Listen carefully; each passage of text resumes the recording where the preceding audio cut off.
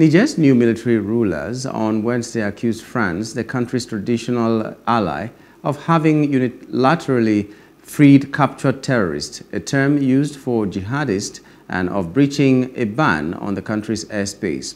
They claimed that France released a number of jihadists who then gathered to plan an attack on military positions in the Tre-border area, a hotspot region where the frontiers of Niger, Burkina Faso, and Mali converge. The statement reported that a unit of the armed forces had come under attack on Wednesday, although it did not directly link this with France's alleged release of the jihadists.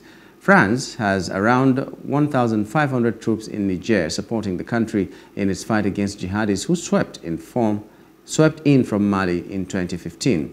But relations broke down after French ally President Mohamed Bazoum was toppled by members of his guard on July 26.